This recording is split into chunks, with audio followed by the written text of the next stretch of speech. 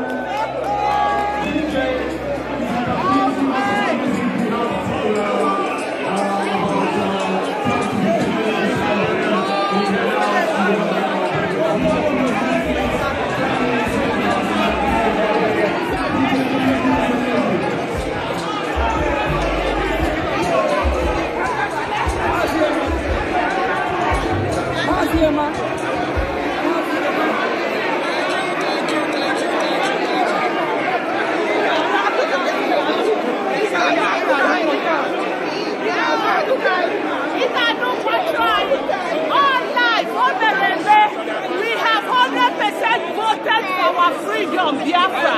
So whether you like it or not, we are today live. Today our freedom has been discussed and have been getting it 100%, and that's why we are going home. Biafra is declared. My story, here.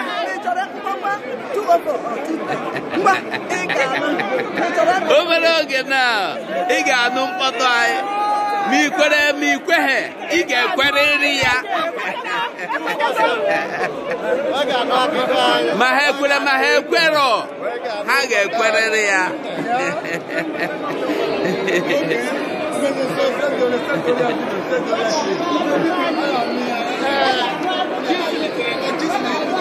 must surely hear from us.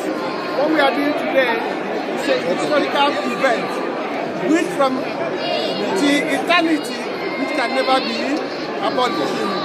The land of Finland has given us that platform, which we have stand and build the pillar of freedom of Biafra. We are the land of the future.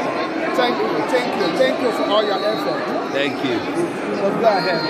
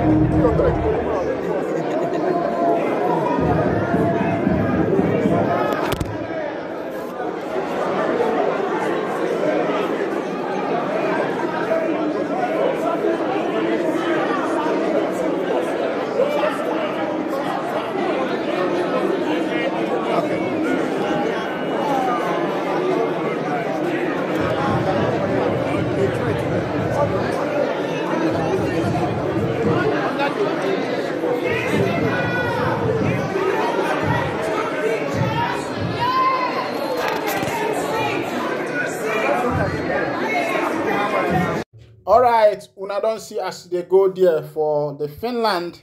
This is they just concluded a convention that took place in Finland. Melano.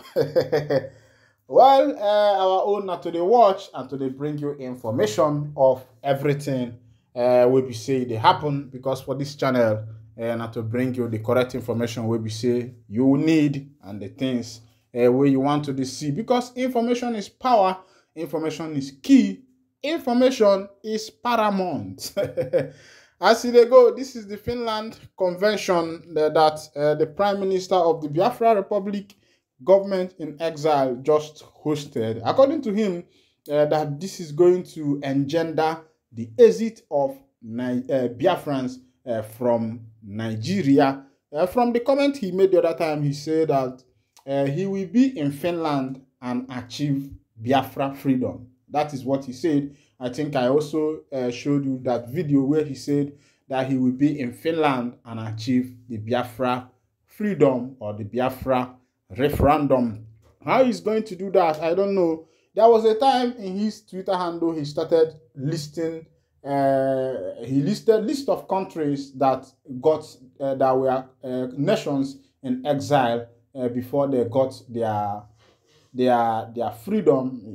Many countries, even in the Soviet Union and the rest of them, who did that, and at the end of everything, the freedom is gotten. Manande ba kwuru okwu si na emegene emechakwala gene emechakwala ogene odimma maka na asi ana agwa ogwu odo anya si etini ose mana mụ onwe m bụ nnekwu onye Igbo ka mbụ maka na ọ na-aga asị na onye atụli unu kọwalịa na nya bụ ego eji nne ya na nya bụ ego na alụ n'iyi ịghọtago. So asi ana agwa ogwu odo anya si etini ose ịghọtago. So as it be, the convention I think has ended. It is a 3 days one, or should be ending today. It is a 3 days convention, and this part I showed you is the best moment of that convention. If I'm a mad reason, as na onye si not easy, nyabiame. But looking at the dignitaries that that appeared in that epoch event, I think it's telling a story. It's a kind of handwriting on the wall that is saying something. The first time we saw the handwriting on the wall was the time of one of the sons of Nebuchadnezzar, Belteshazzar, a man who drank with the holy cup of the Almighty, God Almighty, and he received that finger handwriting on the wall that nobody in Babylon could interpret those days.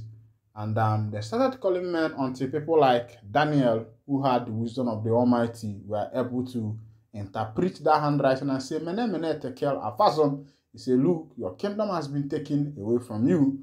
And I think it could be a handwriting that the kingdom is being taken away from Tinubu's. I don't really know, but this is what I am seeing. I'm trying to forecast the future, to go into the future and see what is going to happen, whether the long-awaited Biafra freedom and referendum is going to take place in this Tinubu's regime. I think if that happens, I think Tinubu will be in two sides of history. Number one is that he was once the president of Nigeria, and second history is that he was the president in office when Biafra got their referendum and independent. I think this is the two sides of history that is going to be facing Tinubu as he will be in office, because looking at the handwriting on the wall, looking at the kind of calibers of people that came into that occasion, that graced that occasion, it will tell you a story. You don't need to be told. Just I know you saw the video, you watched the video, and you saw what is happening. I want you to go down to the comment section, drop your comment. Let's see, what do you think? What do you feel? What do you think about what is currently going on in Finland? What do you think about the Biafra agitation? What do you think about what Simon Ekpa is doing? Do you think that he is going to make it, or whether he's not going to make it? Please just drop your comment on this comment section, and I will be glad to respond to your comment. And if this is your first time of joining us on this wonderful channel, kindly go ahead and subscribe, like, comment, share, and also remember to on your notification button so that whenever our news is dropping, you will be the first to collect it. Thank you for listening. God bless you, my wonderful people. Catch you next time.